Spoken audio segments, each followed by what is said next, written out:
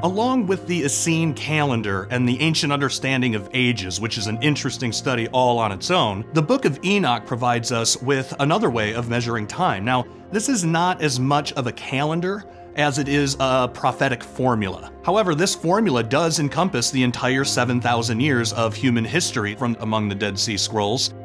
While we may not have fragments from the Dead Sea Scrolls that clearly lay out the idea of 2,000-year ages, such as what the Essenes believed, we do have something from the Book of Enoch, which was also found among the Dead Sea Scrolls, showing a totality of 7,000 years. Now, instead of being split up into 7 1,000-year periods, or 4 ages in 3.5 2,000-year periods, the Book of Enoch divides human history into 700-year periods called weeks, with each day equaling 100 years.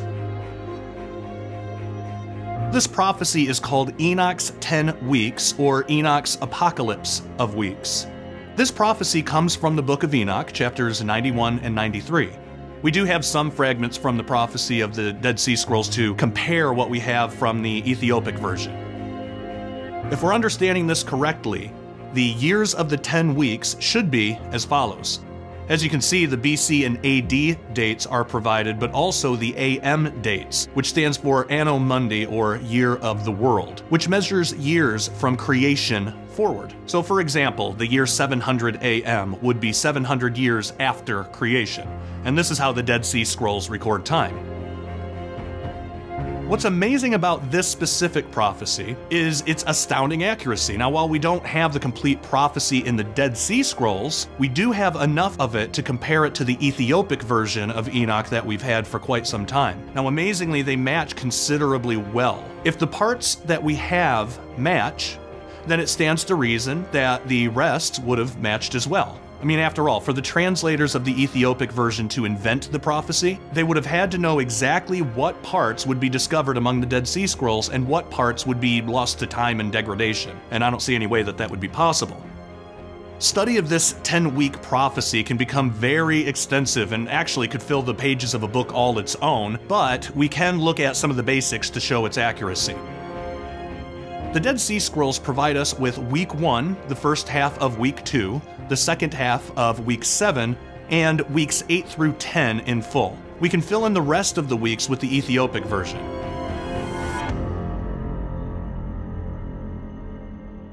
Explaining the first week and part of the second from the Dead Sea Scrolls, the Book of Enoch states,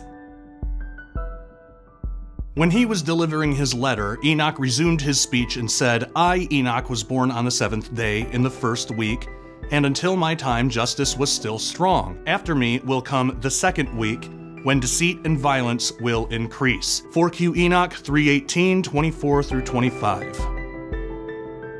Some translations, such as the Ethiopian Ge'ez to English, render this passage as if Enoch were saying that he was born in the 7th in a genealogical line during the first week. The Dead Sea Scrolls version says that he was born on the 7th day in the first week. Now, this is interesting because in actuality both would be correct. If we do the math, we discover Enoch was born in the year 622 AM, which would be on the 7th day in the first week, if each day is 100 years. Also, in accordance with the Ethiopic version, Enoch was the 7th generation from Adam.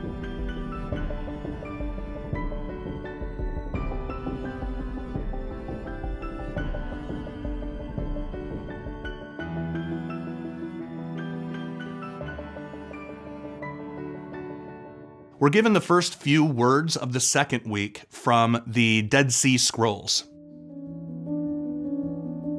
To understand what is said about the entire second week, we can look to the Ethiopic version, which is where we will obtain all Ethiopic translations of this prophecy. "And after me there shall arise in the second week great wickedness, and deceit shall have sprung up, and in it there shall be the first end, and in it a man shall be saved.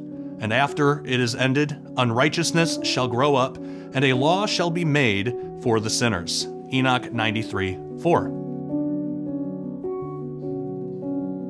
Now this is clearly talking about the events which led up to Noah's flood. Great wickedness was caused by fallen angels mating with human women, and we get that from Genesis 6, 1 through 4, and there was the first end. Now, we're not sure what this is because the flood would have happened in 1656 AM, yet this week concludes in 1400 AM. So it's possible that the first end described here doesn't have to do with the world being destroyed by the flood, but instead is referring to the genetic and moral corruption of humanity in the days of Jared, which we also read about in Enoch chapter 6, verse 6. And this would fall within that timeline. Also, the "it" from "after it is ended" might be talking about the wickedness, or it could be talking about the second week itself. So in either case, this part of the prophecy could be looking ahead a bit past the second week. Noah would be the man who was saved, though rather than describing the flood, this would be referring to him being saved from the fallen angels and Nephilim giants on the earth in those days. Unrighteousness rises again, so there is a law for sinners, which might be what Noah was preaching about during that time, according to 2 Peter 2:5, before the flood was announced. For week 3, the book of Enoch states, "And after that in the third week at its close, a man shall be elected as the plant of righteous judgment, and his posterity shall become the plant of righteousness forevermore." Enoch 93:5. Since this only discusses the close of the third week, it could be that the description of the second week bled over a little bit into the beginning of the third. And if this is happening, then we could consider the second and third weeks together, in which case we could include the flood.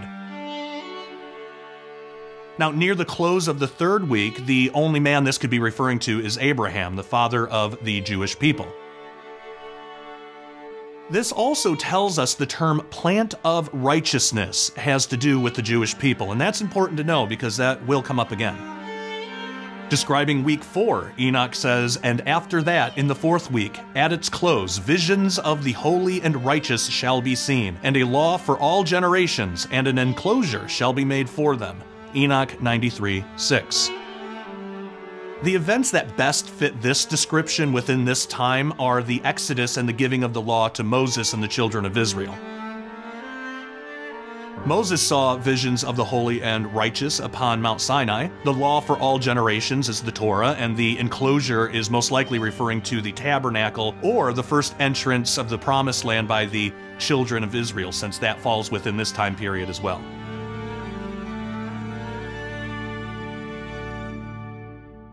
Next, Enoch says about week 5, "And after that, in the fifth week, at its close, the house of glory and dominion shall be built forever." Enoch 93:7. This could be describing Solomon's temple, which would have been around 2935 AM. But since it refers to "at its close," it's most likely referring to the second temple, which would have been in 3408 AM. Now, this could also have something to do with Israel itself rather than only the temple. Also, I should note, sometimes in Hebrew, the word forever does not always mean a never-ending span of time like it does in English. Sometimes it can mean a dispensation of time.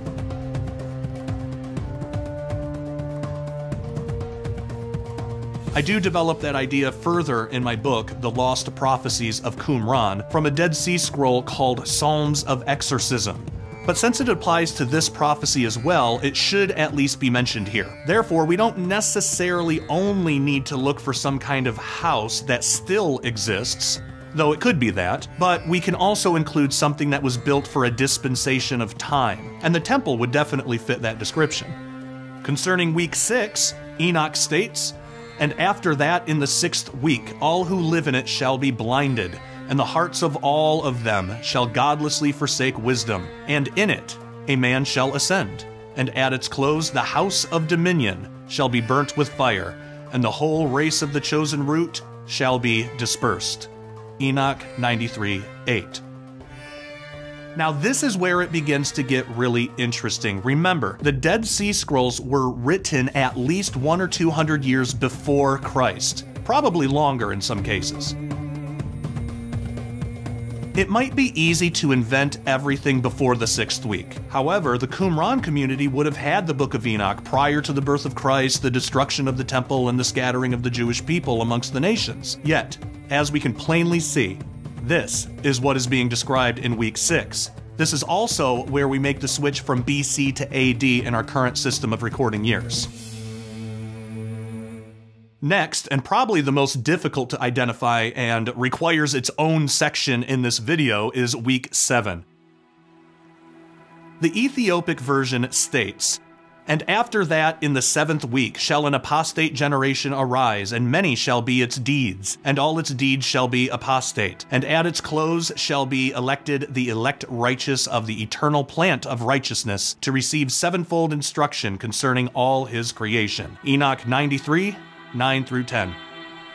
What we have from the Dead Sea Scroll version states, "But all their deeds will be at fault. At its close, the chosen ones will be selected as witnesses of the justice from the plant of everlasting justice. They shall be given wisdom and knowledge sevenfold. They shall uproot the foundations of violence and the work of deceit in it, in order to carry out justice." 4Q Enoch 4, 11 through 14.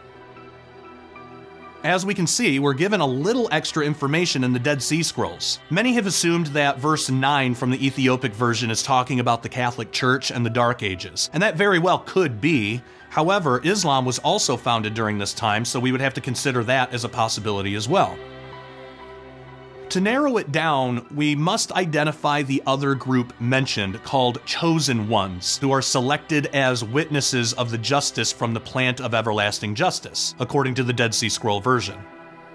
The Ethiopic version translates this as the elect righteous of the eternal plant of righteousness. Now remember, from week 3, the plant of righteousness has to do with Abraham and the Jewish people. So we should be able to find a sect of Jewish people who were called out from many Jews during this time. This should also have something to do with wisdom and knowledge, or an instruction concerning his creation. It should be a substantial change from the norm at that time, since it is described as a sevenfold instruction and wisdom and knowledge sevenfold. Now, months before writing my new book, The Lost Prophecies of Qumran, I was puzzling over this prophecy. I really couldn't figure it out. I believed that it might somehow involve Catholicism of that time and perhaps the iconoclast movement having to do with idolatry, since it was occurring at that time. While I was researching this, though, I only had access to the Ethiopic translation, and I wasn't aware of the slight differences and additions found in the Dead Sea Scroll version. I even emailed my good friend Dr. Ken Johnson, who is an expert on the Dead Sea Scrolls, about what I was thinking at the time, although admittedly I wasn't convinced of it fully myself. And actually, here's an excerpt of that email. You'll have to excuse any obvious typos or grammatical errors. This was a personal email, but this shows kind of what I was thinking at the time. The only thing I can find that remotely fits this is the Second Council of Nicaea, which had 7 sessions, each one ending with a determination, so literally 7 distinct teachings/instructions, and it all related to the veneration of icons, or what we might go as far as to say the veneration or worship of idols. The second commandment says not to make, worship, or serve any graven images of any in heaven, earth, or in the sea, basically all of creation. Now, the Second Council of Nicaea determined the veneration of icons was acceptable, but what if the ones who determined that were part of the apostate generation, and the instruction that the righteous were receiving concerning all of creation was a bad instruction from the apostates about icons/idols? Is it possible the instruction the righteous received does not come from God and is not a good instruction? After I sent that email, I knew I needed more study, but at the time I felt I had exhausted all of my options. The initial interpretation I concluded did not seem right, but I simply did not know where else to look. I've learned throughout the years that the best thing to do in those situations is to put it in prayer and leave it to the Lord and just wait on Him to reveal the answer if He so chooses. So that's exactly what I did. Months later, actually up until the day before the time that I was supposed to write this part of my new book, I was writing on the 10 weeks prophecy of Enoch, and I stopped after week 6. The end of the workday had come, but I knew the following day I would have to once again tackle week 7. And I always felt that the icon idol Catholicism interpretation wasn't satisfactory, so I didn't want to offer that as a valid interpretation in the book. If I was going to include it at all, I wanted to use it as I'm using it here, an example of my thought process that led me to the eventual answer. So at that time, I was ready to simply just admit that I had no idea what the interpretation was and just move on to week 8. But that night, I was relaxing in bed, I was getting ready to go to sleep for the night. I had turned on a series that I had been watching during my downtime by Dr. Chuck Missler, a brilliant Bible teacher who went home to be with the Lord in May of 2018. The teaching was on the book of Colossians, and it had absolutely nothing to do with the book of Enoch, the Dead Sea Scrolls, or virtually any other subject that I was addressing in my new book. I was about halfway through the teaching, around the 4th or 5th session, and suddenly, seemingly at random but too precise to be mere chance, the answer to Enoch's 7th week appeared on the screen. Now the funny thing is, Dr. Missler wasn't teaching anything about the book of Enoch, and there was no indication that he even knew his teaching had anything to do with this prophecy. So I quickly paused the television after his explanation. I turned to my wife and I said, "That's it. That's Enoch's 7th week." I quickly made note of it in my phone for the following day, then I turned the session back on.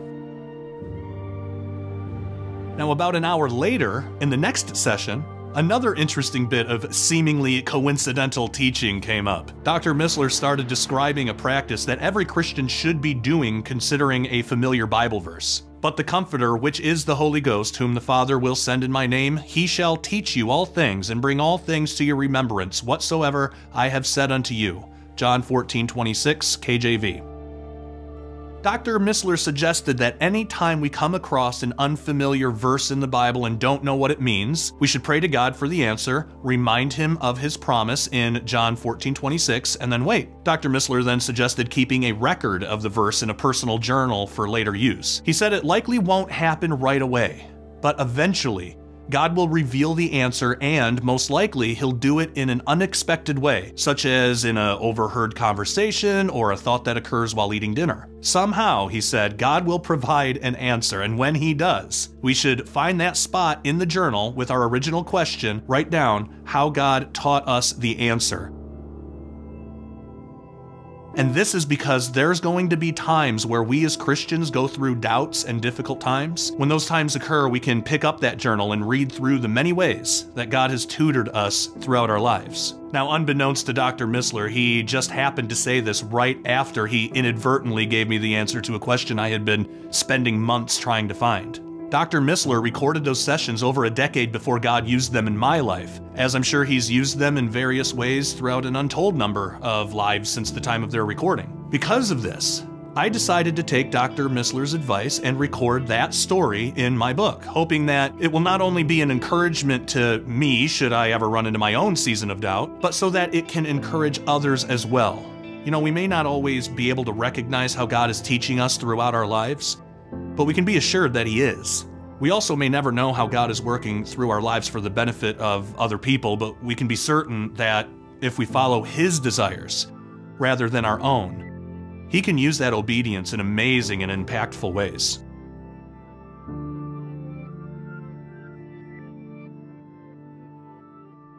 Dr. Missler was discussing the history of the Karahite Jewish movement.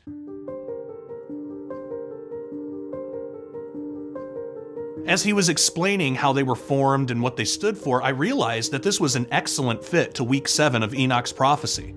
While I was writing the book, I found it funny that I had briefly mentioned a possible connection with the Karahite Jews and Sadducees in a previous chapter, which I had written weeks earlier. Had I continued on that trail, I might have come to the answer of Enoch's 7th week back then, but the Lord has his perfect timing for everything.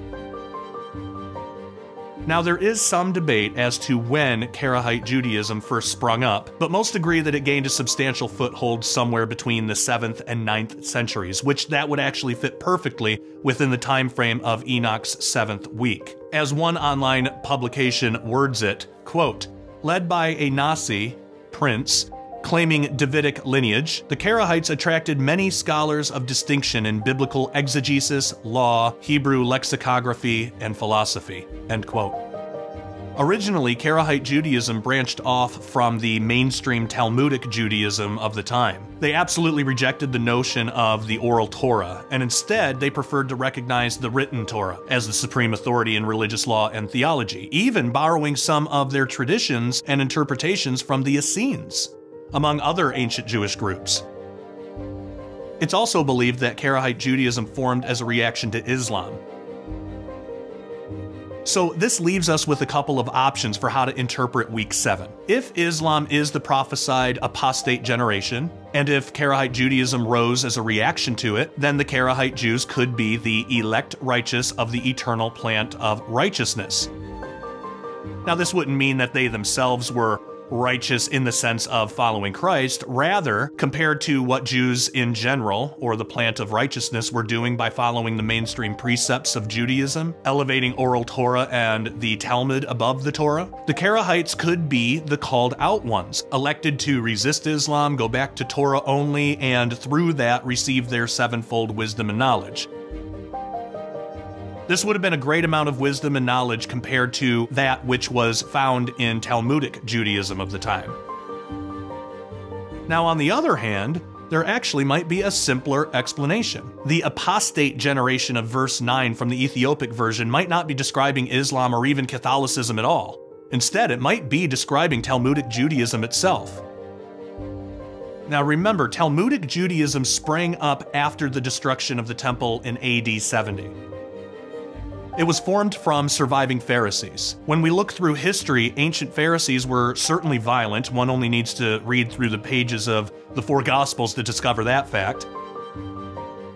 So, Pharisees and any group developing from them would have a tradition and history of violence. If Talmudic Judaism, which was formed from ancient Pharisaical Judaism, is the apostate generation, then it would make sense how the Karahite Jews could fulfill the rest of the prophecy. Not only were they given a sevenfold instruction concerning all of creation, which would be gained by putting the Torah, including the creation account in Genesis, above Talmudic interpretations and traditions, but by rejecting the traditions of the Pharisee turned Talmudic Jews, they would also fulfill the last part of the Dead Sea Scroll version, which states, "They shall uproot the foundations of violence and the work of deceit in it in order to carry out justice." The foundation of violence and works of deceit would describe the Pharisees. By rejecting Talmudic traditions, the Karahite Jews would have been uprooting that Pharisaical foundation. Other translations render the final part as, quote, "to pass judgment on it,"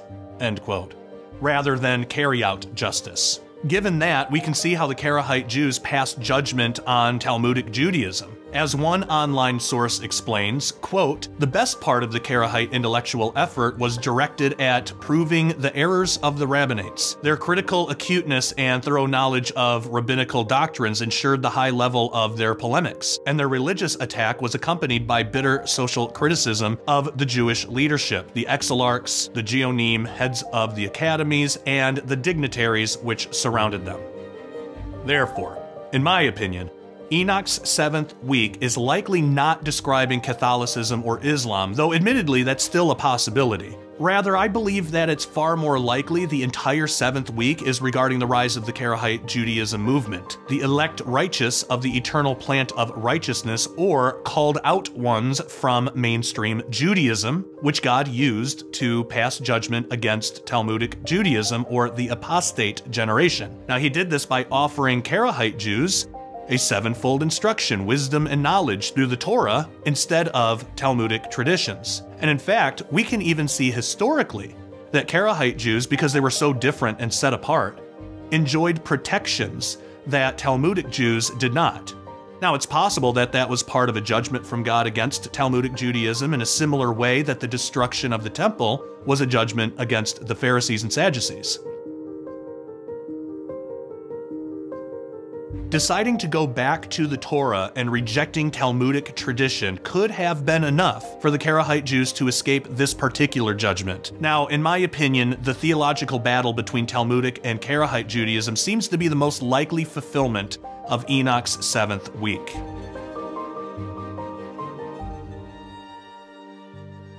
Now that the mystery of the 7th week has been uncovered, we can move on to the 8th. The Ethiopic version states, "And after that there shall be another, the 8th week, that of righteousness, and a sword shall be given to it that a righteous judgment may be executed on the oppressors, and sinners shall be delivered into the hands of the righteous. And at its close they shall acquire houses through their righteousness. And a house shall be built for the great king in glory forevermore." Enoch 91, 12-13. The Dead Sea Scroll version reads, "After this, the 8th week will come, the one of justice, in which a sword will be given to all the just, for them to carry out just judgment against the wicked, who will be delivered into their hands. At its close they will gain riches in justice, and there will be built the temple of the kingship of the Great One in his magnificence for all eternal generations." 4Q Enoch 4:15-18. Now, as we can see, these translations are really similar. We have the Crusades during this time, in which, at least in part, European Christians were fighting against the oppression of Muslims. Now, the success of the First Crusade occurred in AD 1099, right after the beginning of Enoch's 8th week. Now, to be clear, the accuracy of this prophecy would not necessarily justify every single action from every human being during the Crusades.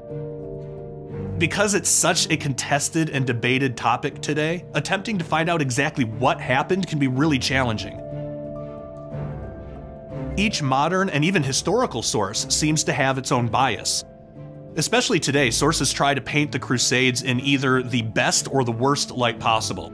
And it's entirely possible that God had his plans accomplished through this time, but fallible human beings took it much too far and began operating outside of the will of God. However, the prophecy of week 8 mentions the righteous. Can God consider sinful men who make horrible mistakes as righteous? Of course, if they're believers. This is actually one of the main tenets of Christianity. We are considered righteous not by our own acts, but by the blood of Jesus, which washes away all sin. Now, this is not an excuse to sin, rather it's a remedy for the fallen state of man. And in fact, as we discover when reading through the Bible, God has a habit of working through imperfect, flawed human beings. Lot, according to Genesis, was extremely carnal. He offered his daughters to a ravenous mob, Genesis 19, 1-11, and he even entered an incestuous sexual relationship with his daughters after getting drunk. We read about that in Genesis 19, 30-38.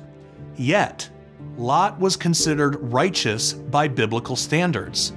And if he rescued Lot, a righteous man, in anguish over the debauched lifestyle of lawless men, for while he lived among them day after day, that righteous man was tormented in his righteous soul by the lawless deeds he saw and heard. 2 Peter 2, 7-8, NET. Well, how can this be? It's because our righteousness isn't measured by our own actions, thank God, but by our faith. In the Old Testament, we see that Abraham's faith was credited to him as righteousness. We get that in Genesis 15, verse 6. Today, the only difference between the believer and the unbeliever is the blood of Christ that washes away our sins. Because of that, we are considered righteous despite those sins. The second part of the week 8 prophecy seems to be about the Protestant Reformation. This is interesting because in week 7, the Jewish people had their own type of rebellion against man-made traditions in favor of biblical text by itself. Near the end of week 8, Martin Luther rebelled against the Catholic Church and perpetuated a movement of Christianity that also rejected man-made traditions in favor of biblical text by itself. Now, the temple or house in the prophecy likely refers to the body of Christ, since believers are described as temples in the Bible. What? Know ye not that your body is the temple of the Holy Ghost which is in you, which ye have of God, and ye are not your own? 1 Corinthians 6:19 KJV. For we know that if our earthly house, the tent we live in, is dismantled, we have a building from God, a house not built by human hands, that is eternal in the heavens. For in this earthly house we groan because we desire to put on our heavenly dwelling. If indeed after we have put on our heavenly house, we will not be found naked. 2 Corinthians 5:1-3 NET. When we put Christ first and truly follow him, we together become his temple. Each Christian becomes a house to the Lord. Winning souls to the Lord through faith instead of works can easily fulfill the part of the prophecy that says we, Christians, will acquire houses through their righteousness. And the temple that is built for the Lord is the whole body of believers in Christ who trust in Him for salvation rather than their own works.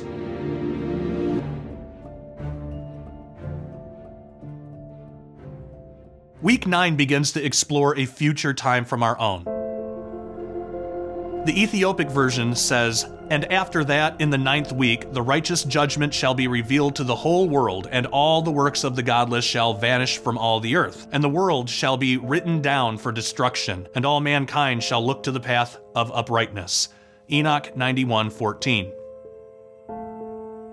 The Dead Sea Scrolls version states, "And after that, the 9th week. In it will be revealed justice and just judgment to all the sons of the whole earth. And those who act wickedly will vanish from all the whole earth, and they shall be hurled into the eternal well. All men will see the just eternal path." 4Q Enoch 4:19-22a.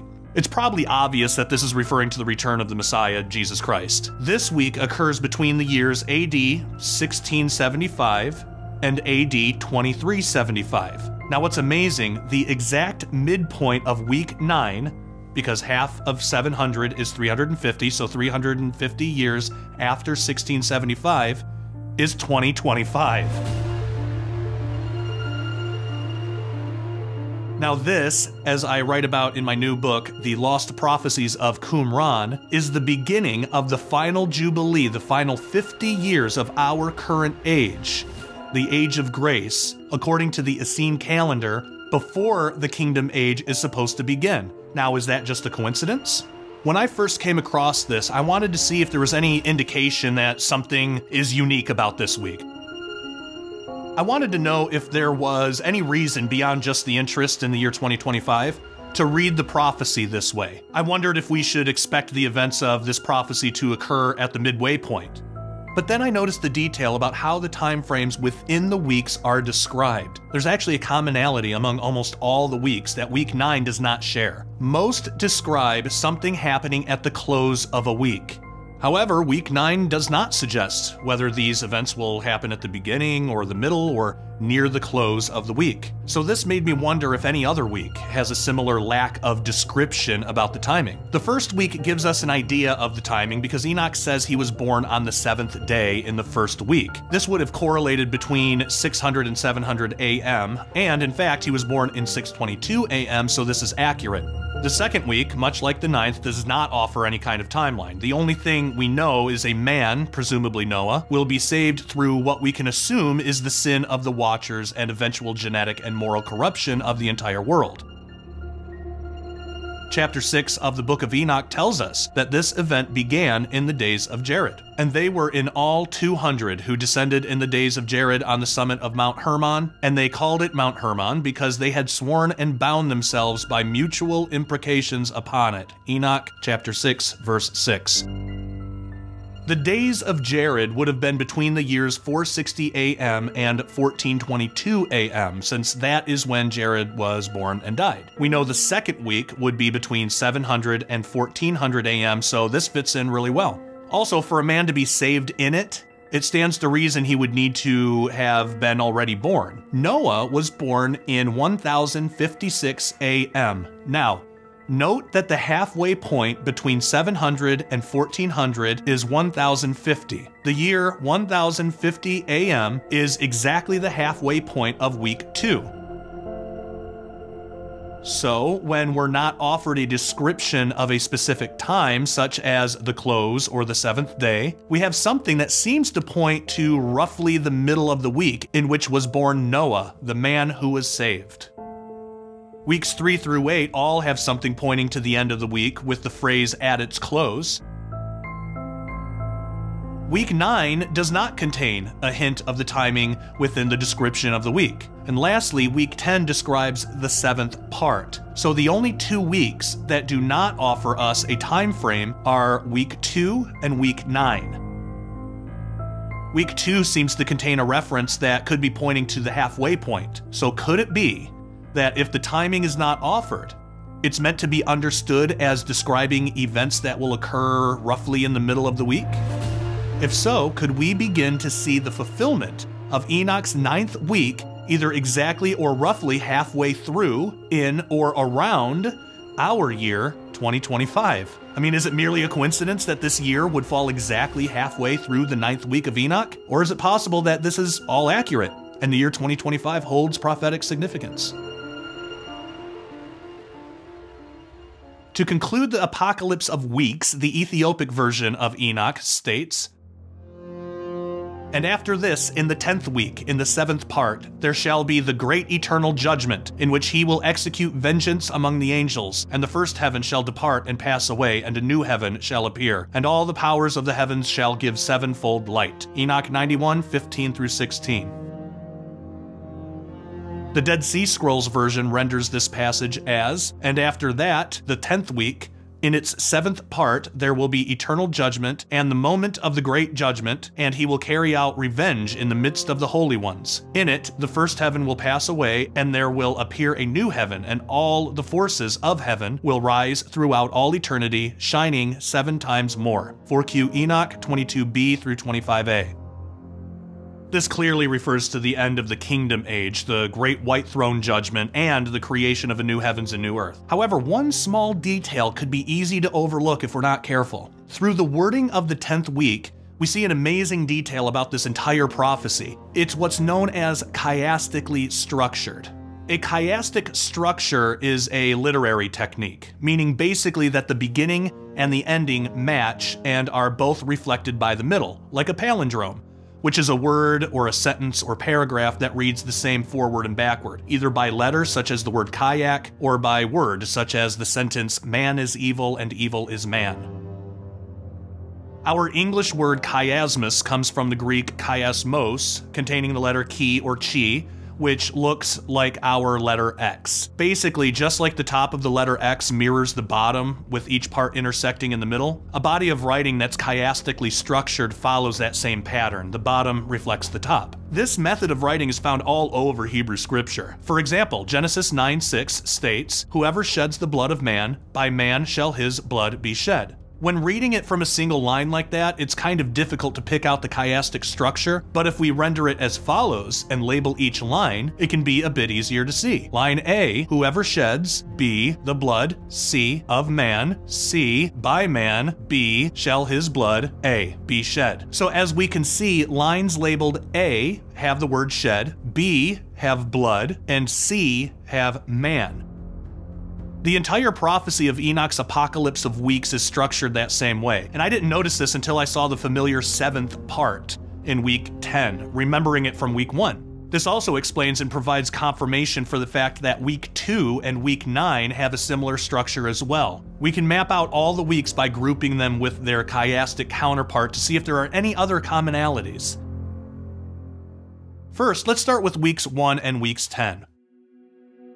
Week 1, I was born the 7th in the first week, while judgment and righteousness still endured. Enoch 93:3b. Week 10, and after this, in the 10th week, in the 7th part, there shall be the great eternal judgment, in which he will execute vengeance amongst the angels. And the first heaven shall depart and pass away, and a new heaven shall appear, and all the powers of the heavens shall give sevenfold light. Enoch 91:15 through 16. Now here we plainly see the common phrasing of the 7th. Remember too, the Dead Sea Scrolls say the 7th day for week 1, and 7th part for week 10. As we've seen, these are communicating the same thing, the final 100 years of that week.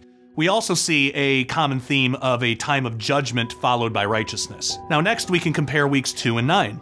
Week 2, and after me there shall arise in the 2nd week great wickedness, and deceit shall have sprung up, and in it there shall be the first end, and in it a man shall be saved, and after it is ended, unrighteousness shall grow up, and a law shall be made for the sinners. Enoch 93:4. Week 9. And after that, in the 9th week, the righteous judgment shall be revealed to the whole world, and all the works of the godless shall vanish from all the earth, and the world shall be written down for destruction, and all mankind shall look to the path of uprightness. Enoch 91:14.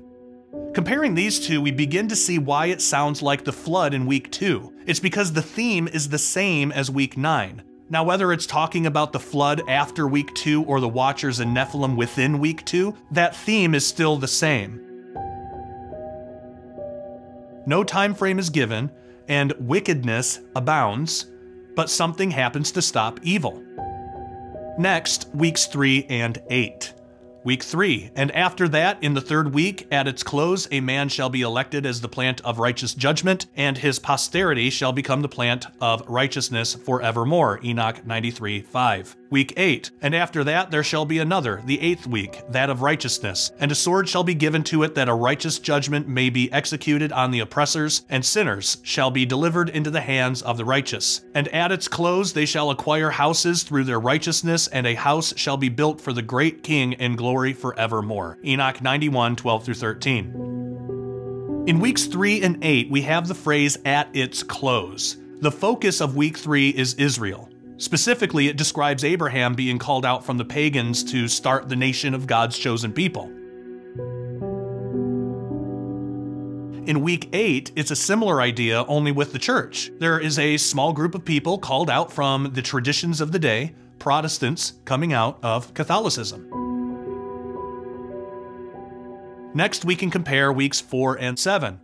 And after that, in the 4th week, at its close, visions of the holy and righteous shall be seen, and a law for all generations, and an enclosure shall be made for them. Enoch 93:6. Week 7. And after that, in the 7th week, shall an apostate generation arise, and many shall be its deeds, and all its deeds shall be apostate. And at its close shall be elected the elect righteous of the eternal plant of righteousness, to receive sevenfold instruction concerning all his creation. Enoch 93:9-10.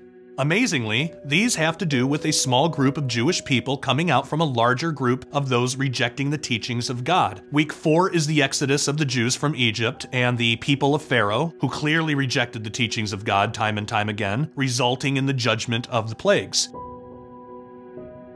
Similarly, week 7 describes the Karahites coming out from Talmudic Judaism. We also have the phrase "at its close" in both weeks. Lastly, we can compare weeks 5 and 6. Week 5.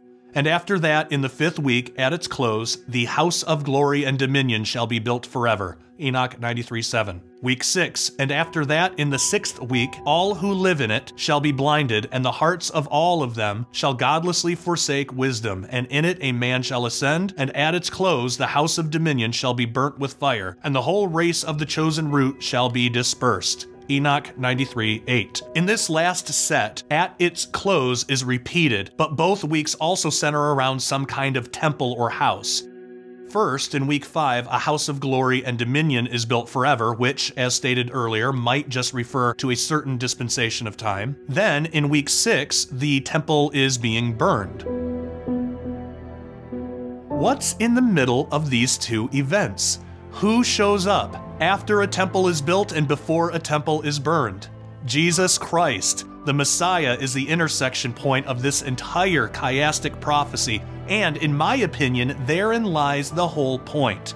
After looking at this, I wondered if possibly the entire 7,000 years of human history would be laid out chiastically as well. If this is true, I've come to believe that it's in theme rather than exact time. So for example, we don't have Jesus showing up at exactly 3500 AM, which would have been 425 BC, midway between the entire 7,000 years of human history.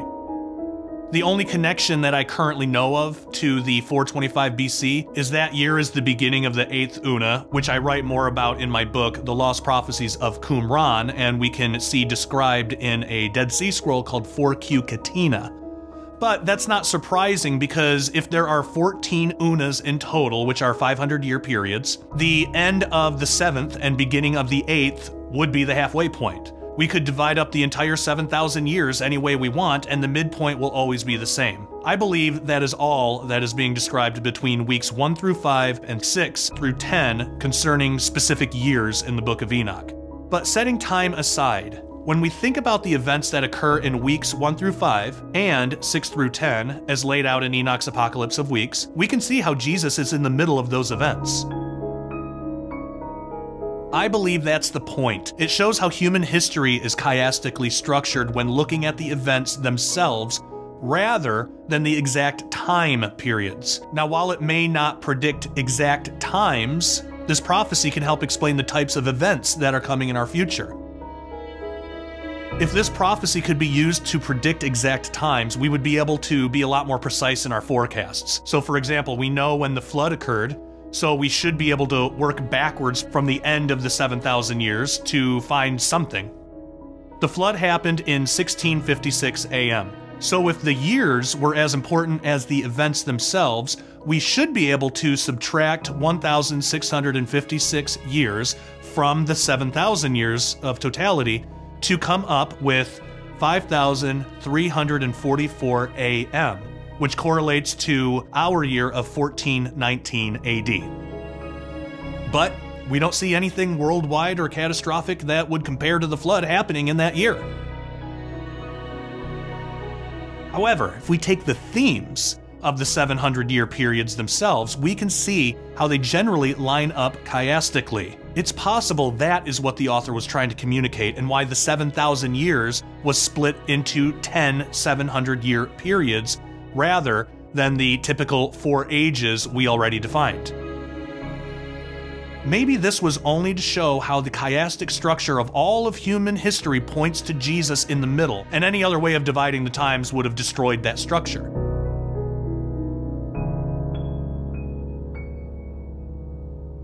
Going back to the 7th part of week 10, the prophecy says the great judgment against the angels occurs in the 7th part, which would be sometime during the final 100 years of that 10th week.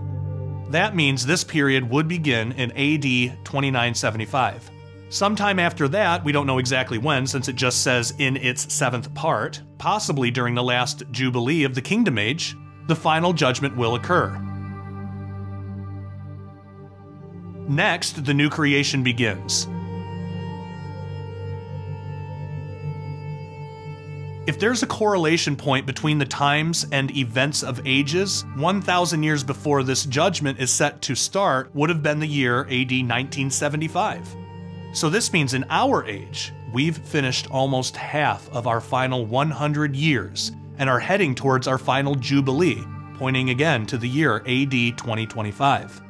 Now, if this prophecy is accurate, our time within the current order of things is truly short. Jesus is set to return sometime in the 9th week to set up his kingdom. Then, near the end of the 10th week, will be the final judgment explained in Revelation. And when the 1,000 years are expired, Satan shall be loosed out of his prison and shall go out to deceive the nations which are in the 4 quarters of the earth, Gog and Magog, to gather them together to battle, the number of whom is as the sand of the sea.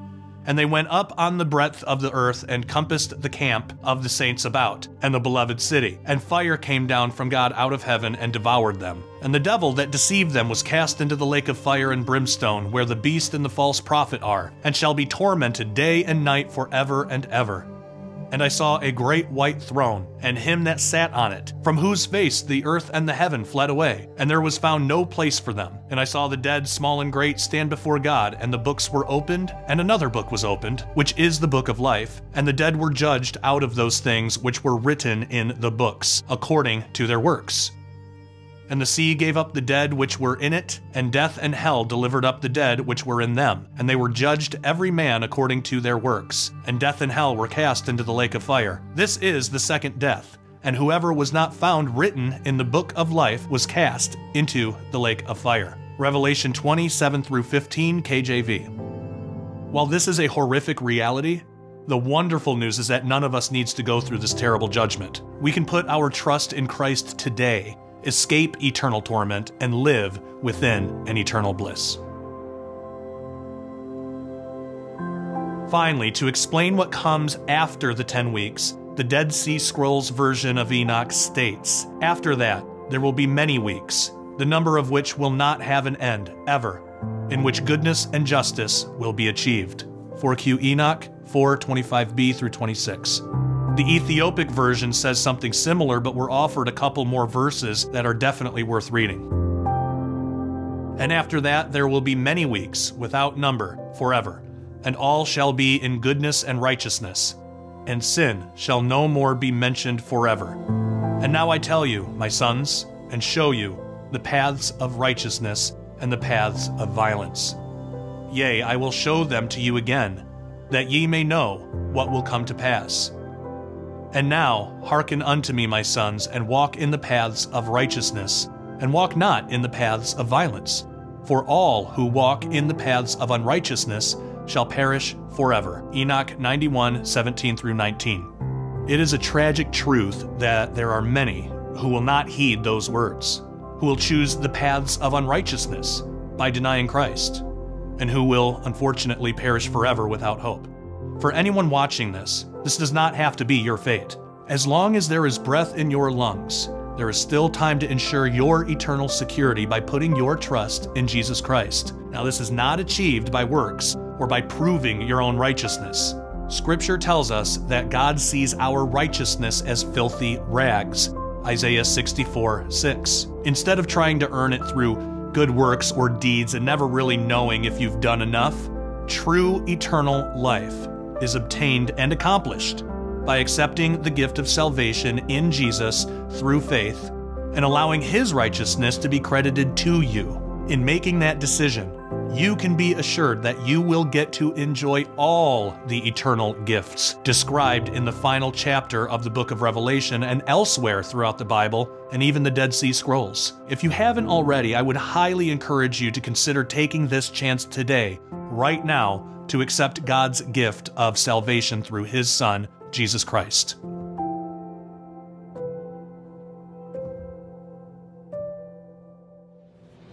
What I have just shared with you is only a glimpse into what I reveal in my new book, The Lost Prophecies of Qumran. Who could have known how much influence the writings of a mysterious group of prophets and scribes hundreds of years before Christ would have on our understanding of end times prophecy? As it turns out, much of what we've been taught about first century Israel is incomplete. There were, in fact, Jewish believers who knew exactly what to expect in the coming Messiah, that He would be God in the flesh and would die for our sins. If they accurately predicted the first arrival of Jesus, what did they say about His soon return?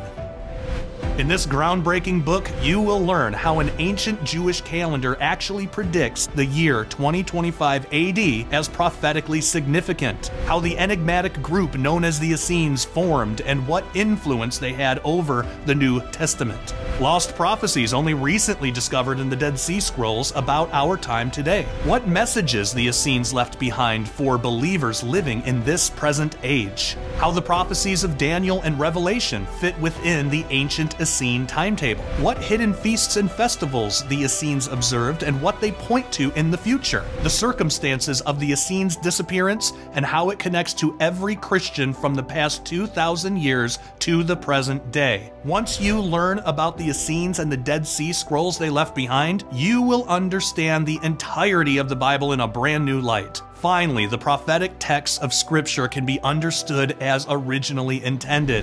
So click the link below to order your digital copy of The Lost Prophecies of Qumran, or go to sidroth.org/PEC to discover what God is revealing in these final years of our current age, and what is ahead in the next age soon to come.